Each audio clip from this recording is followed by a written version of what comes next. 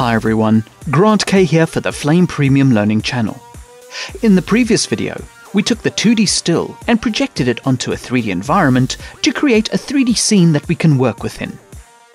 Let's pick up from where we left off. Download links for the media are available in the first part of this video. So we've created the 3D surfaces, projected onto them, and aligned them to the perspective of the still. Looking at the working view, if you orbit the environment, you can see that everything lines up. However, if you scrub the time bar, everything goes crazy when you're not looking at the frame you aligned on. This is because the still is currently being projected through the moving camera. So the camera moves, but the geometry doesn't. So in this example, everything is lined up on frame 1, but as soon as you go to any other frame, the angle of projection changes and nothing lines up. As part of this workflow, we need to lock the projection at frame 1, but still let the tracking camera move every frame. The optimal way to achieve this is to duplicate the camera, lock it to the alignment frame, and refocus the projection. Move the action schematic to locate the 3D tracked camera. Select the camera and press Ctrl D to duplicate it. As a personal preference, I like moving this new camera closer to my geometry so I know they belong together. Now this new camera has the same animation as the original. To lock this camera to frame 1, we need to delete all the animation on the other frames.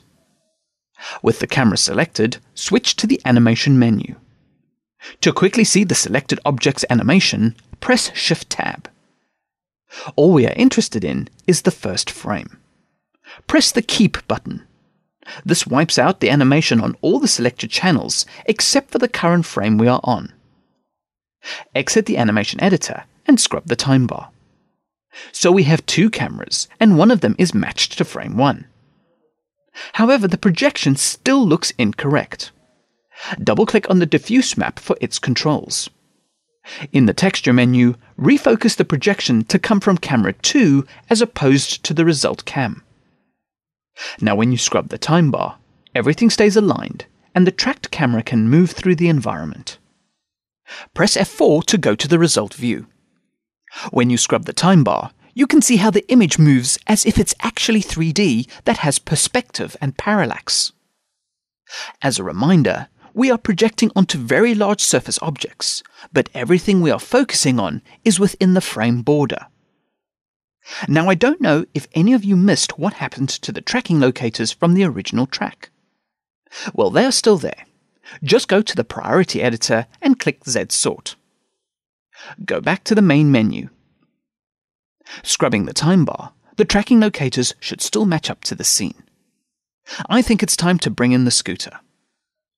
Now there are two ways you can do this. You can take the output of action and combine it with the scooter using a comp node. But as an alternative choice, you could add it to the existing action composite through a projection. I'll perform option 2. Go back to the media menu, select the scooter entry and re-enable the matte option. Double-click on the thumbnail to add it to the composite. That doesn't look correct because it's not projected and it's also not positioned correctly in 3D space. Let's first deal with the projection. Switch to the Action Bin menu. With the entry still selected, add a diffuse map to the image object. Double-click on the diffuse map, and in the texture menus, change the mapping to projection. Unlike our 5K still, we need to project from the result camera because the scooter matches the original camera move. The next aspect to deal with is its positioning in 3D space. Press Space F4 to see the working view. When you rotate the view, you will see that the scooter is behind the tracking locators. However, the scooter's correct position in 3D space is at the locators. You do this to ensure the scooter is correctly displayed, but also if the scooter is not at the correct position in 3D space, it will appear to slide over the background as opposed to sticking with the original camera move. To make no mistake, go to the action schematic and move the scooter nodes under the locator called scooter. Drag a connection from the locator to the scooter's axis node. Double-click on the locator for its controls. Switch the axis behavior to centroid transform. This will move the surface to the center of the locators. Now that's almost perfect, and it looks pretty good in the working view. However, if you switch to the result view with F4, you can see that the ground is cropping the wheels. So we need to adjust the X rotation of the surface to face the camera and not cut the ground. Scrubbing the time bar, you can see that everything lines up, and the scooter has a new home. The only thing that's left to do is composite the shadow. Press Alt-1 for a single view, and switch to the batch schematic.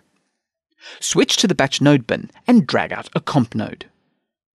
Take the scooter shadow source node and connect it into the first red and blue inputs of the comp node.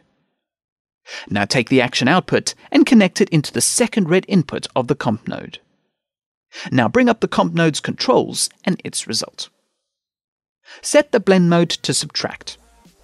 Now adjust the transparency to around 50%. And there is our composite pretty much complete.